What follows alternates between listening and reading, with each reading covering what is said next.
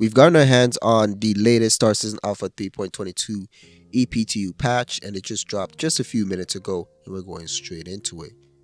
In this one, there's a lot of known issues, not going through it. The testing focus remains the same as the previous videos. In this one, under feature updates in location category, it says updated Microtech Jumptown location with denser forests. Hopefully the performance also translates over with this. It says derelict settlement loot and shops polish pass. So this is going to be the Microtech location and Hurston, the new settlements that they put there. That's going to be interesting to go out and discover. Okay, so under the gameplay category, it says here further structural salvage VFX polish and updated mineable size scale and balance based on community feedback. Under ships and vehicles, they've added a new vehicle to the PU shop. It says Crusader Spirits A1. Whoa, A1 already in the shops? What? Drake Cutter Scout. What? Weren't these out like last patch? Okay, Mariah Ferry and the Miss Hall C. What? Whoa, okay, that's good. I'm buying that. All right. And it says, and Gravlev vehicles are now considered ground vehicles when spawned at ASOP terminals. That's nice. Under weapons and items, it says reduce damage and speed of the SAR ballistic sniper rifle projectile. What is a SAR? What sniper rifle is this? It says KSAR. You guys let me know. And also it says they reduce the LH86 pistol damage. Okay, on the Cortec, they made further front end UI polish pass. They also furthered AI on foot navigation performance improvements as well. Before we move forward, I'd like y'all to know that the channel goal for this month is to hit 10,000 subscribers, and I cannot do it without you. If you watch content from this channel regularly, please do consider subscribing.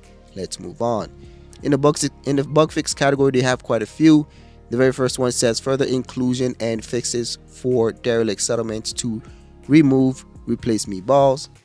It says invalid sell price error occurs when attempting to sell many items. Multi-tool tractor beam stops working in ships and hangars. That's a good fix. It says personal inventory location self-storage container SSC can be dropped in the hangar irregularly. They also fixed an issue where when scrolling through the player's local inventory, items turn black and lose detail. Yes, I've noticed this myself, so I'm glad that they have this fixed now.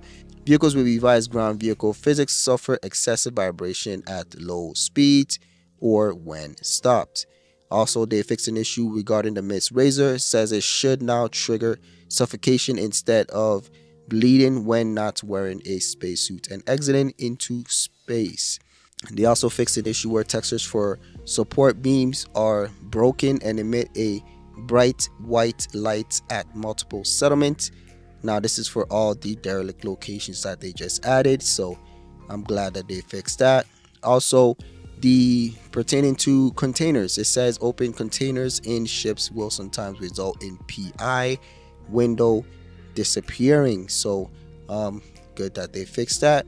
They also fixed an issue where retrieve consignment mission where there is no corpse present. Construction materials should no longer be able to be sold at ore sales consoles. These are at the refinery decks. Okay, so that's a nice fix. It makes sense.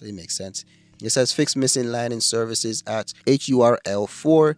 They also fixed an issue causing on foot AI to get stuck while using ladders. Light to medium arms have heavy damage resistance. Okay, that's a good fix. Also, the female model in FPS, it says shooting the female character above the chest cavity causes an instant down state. Also, this one in the Arena Commander front end, it says game mode loading screens are not displaying. That's good. They also fixed an issue where you could spawn into squad mate's ship even if they're in a different team. That's interesting.